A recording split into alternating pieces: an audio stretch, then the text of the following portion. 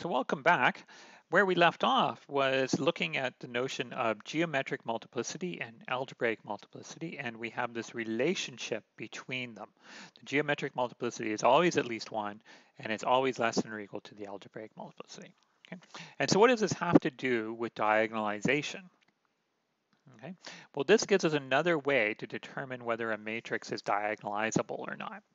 And here's the case. Suppose that A is an n by n matrix with r distinct eigenvalues. So actually we're in the case that we were interested in because r may be strictly less than n. How do you decide whether your matrix is diagonalizable? Well, it's going to be diagonalizable if and only if the geometric multiplicity of lambda I is equal to the algebraic multiplicity of lambda I for all I going from 1 to r. So this gives us a criterion to decide whether our matrix is diagonalizable.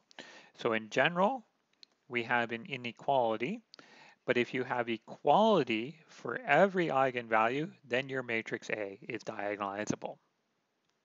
So I know, based upon what we have here, is that this matrix here is not diagonalizable. Okay, so the previous matrix A is referring to this one. And why is it not diagonalizable? Well, we saw that the geometric multiplicity of lambda equals -2 is 1, and the algebraic multiplicity of lambda equals -2 was equal to 2, and these guys are not equal. And so since they're not equal, it can't be diagonalizable. Okay, so without doing any more work, I know that this matrix here, I cannot write it in a diagonalizable form. So instead, what I want to do is show you an example where these numbers are bigger than 1, where we can diagonalize it. Okay, so I think I'm going to break this example up into 2 parts again, like I did the other day, just because the example gets kind of long. So here's the setup. We're going to diagonalize A, and this is my matrix A right here.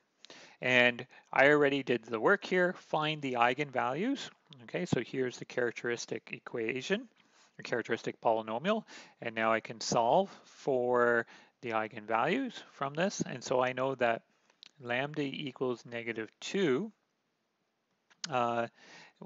has, and we want to calculate its algebraic multiplicity at the same time.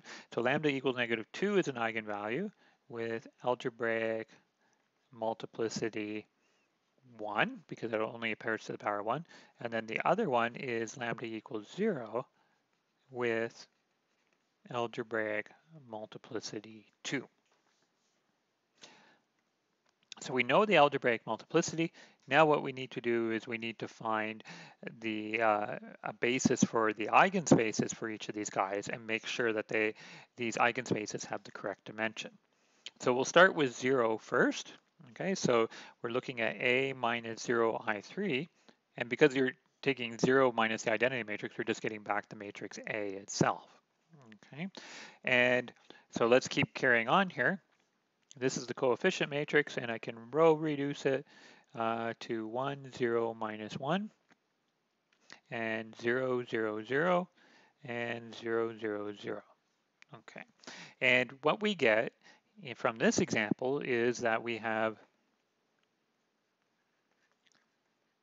2 free variables. So we already know the dimension of the geometric multiplicity, right? So this implies that the geometric multiplicity of lambda equals 0 is equal to 2. So we're off to a good start because the algebraic multiplicity of lambda is 2, lambda equals 0 is 2, and the geometric multiplicity is 2. If these guys were different, we would say, okay, I can't diagonalize, I have to stop. But because they're equal, we can continue on with the process. So what you need to do now is find a basis, right? And so we have our free variables, our x2, and let's say that's s, and x3, which is t. And then what we have is that Also, we have that x1, it has to be equal to x3, which is equal to t. That's coming from the equation still in the first row. So we have that x1, x2, x3 is equal to t s t, and I can rewrite this as s times 0, 1, 0 plus t times 1, 0, 1. And so I'll just rewrite everything in terms of an eigenspace.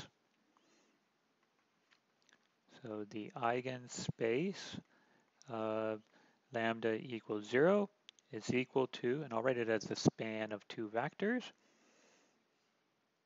We have 0, 1, 0 as one element, and 1, 0, 1. So we should have two elements because our eigenspace is two-dimensional.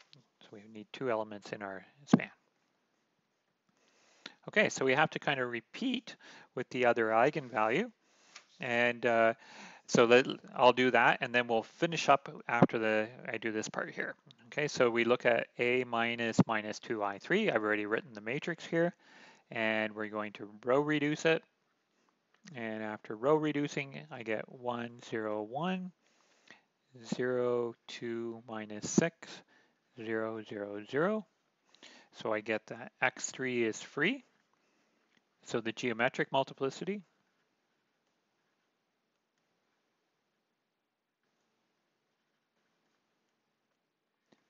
of lambda negative 2 is equal to 1, and that's equal to the algebraic multiplicity.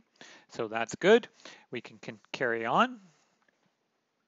And what else do we have here? Okay, we also know that x2 is equal to 3x3, and x1 is equal to negative x3. This is coming from those equations.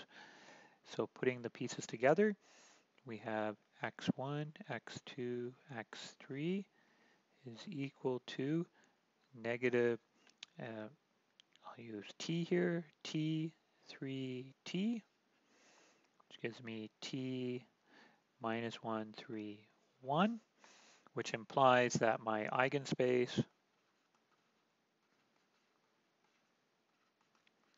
of lambda equals negative 2 is the span of the vector negative 1, 3, and 1.